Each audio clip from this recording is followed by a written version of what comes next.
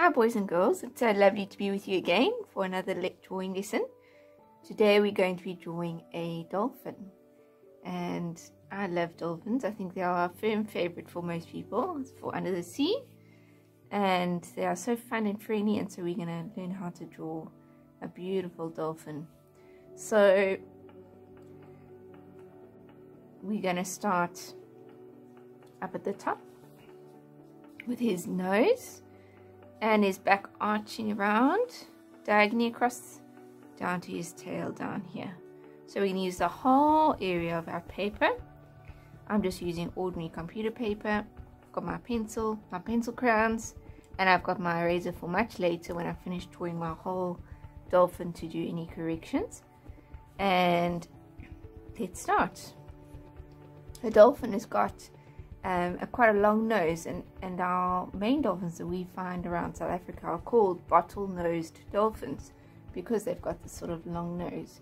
So we're going to start with a curved line, which is like a long U up in the corner, pointing up towards the corner. We're going to curve out over his head and down his back. We're going to put on his dorsal fin. It's not as big as a killer whale that we've drawn before.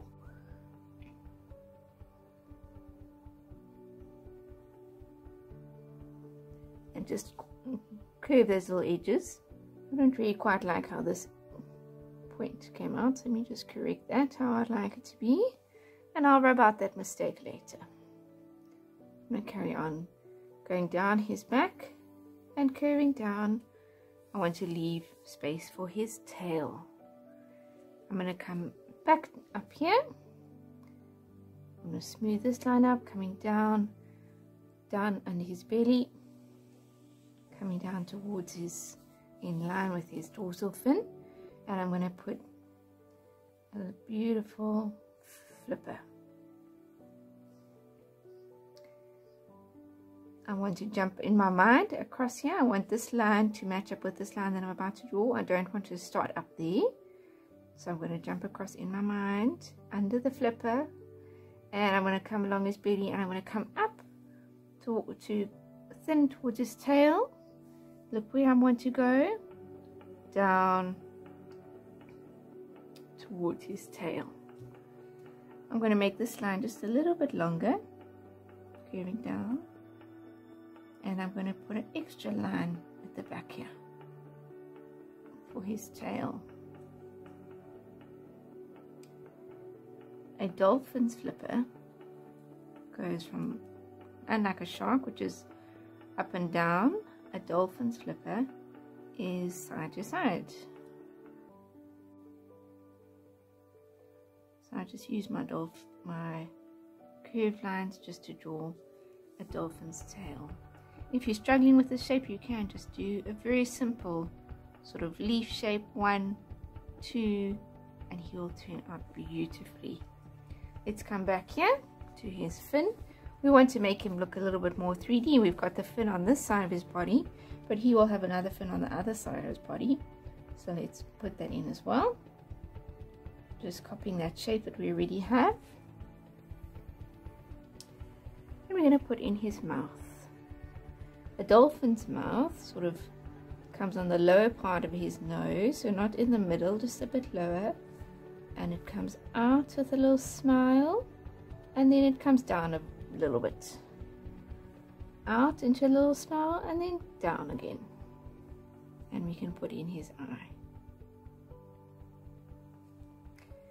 and his blowhole on the top of his head. We're going to add one final detail, and that we're going to put, just like we did on the shark, a squiggly line where he's got some color variation from the top between where his nose meets his face. Squiggly line's going to come down his belly, under the fin, jump across in my mind under that fin, down his belly, and I'm going to blend that line in under his tail.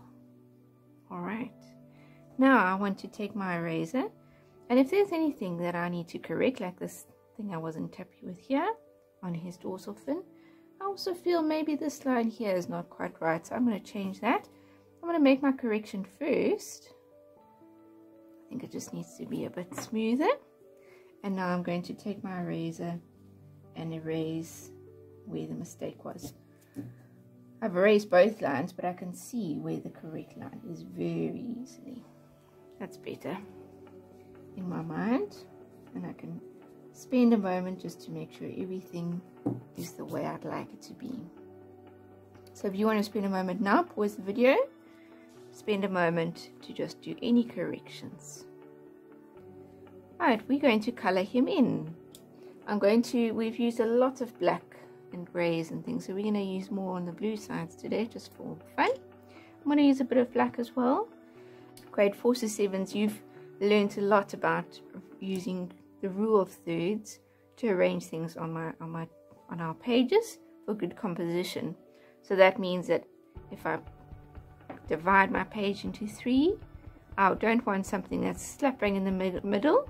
I want to have something that is just on the 3rd line. Now we can use the same principle when we're coloring in. I want to do 2/3 of my dolphin quite dark, and then a highlight line on the 3rd, and then dark again on the top. So have a look at the end of the video if you can spot where are those 3rd lines and how we've used the color and the shading using the rule of thirds to really bring this dolphin out. So I'm going to start off with just giving him a general color everywhere, and then I'm going to add in my shading. So I'm going to start with dark blue on the top and light blue at the bottom. Most sea animals, it's the same with the great white shark, they are dark on the top, so predators looking down on them from above, they just see the deep blue of the ocean, and if they're looking up, then they see the light of the underneath, which is similar to the light of coming down from the sun, coming through the ocean surface. So dark on top, light at the bottom. Let's go.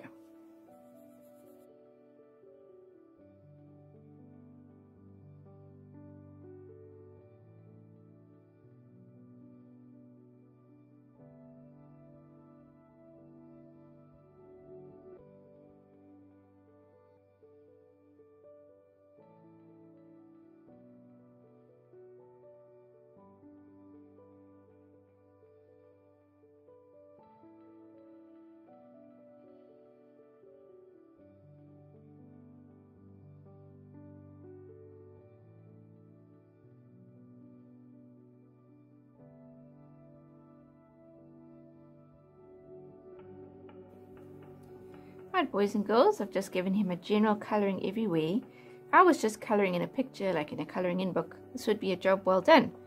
But we want to do more than that. We want to learn more, experiment more.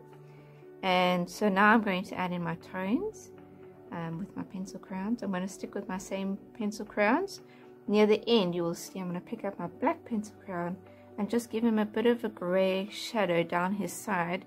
That's just to bring up a little bit of grey. We don't want to be too blue, like a cartoon. So if you see me picking up my black at the end, that's what I'm doing. Right now I'm going to be looking for my thirds. So I want a bit of dark at the top. On this third here of my dolphin is going to be a lighter highlight, and then going from dark up, 2/3 of dark. So look out for that as we go.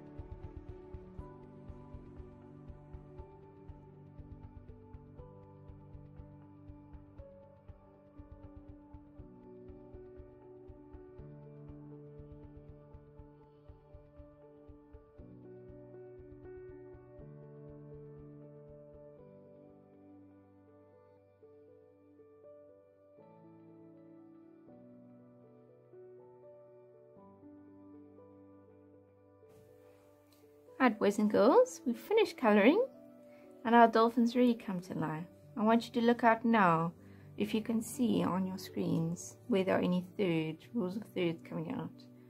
So if I can point out to you some, there are different ways that we can use it. You can see that from the bottom of my dolphin to where this light area starts is about 2/3. Well, this light area is on a third line. And then I want that dark at the top still to give that beautiful torpedo shape. I've even used it in different areas here. If you look here, if I look at this length, on the third line of this length is where I've put a highlight. So it's dark, light, dark. And here again, if I take this space here, I didn't put the highlight in the middle, I put it off to the left on the third line.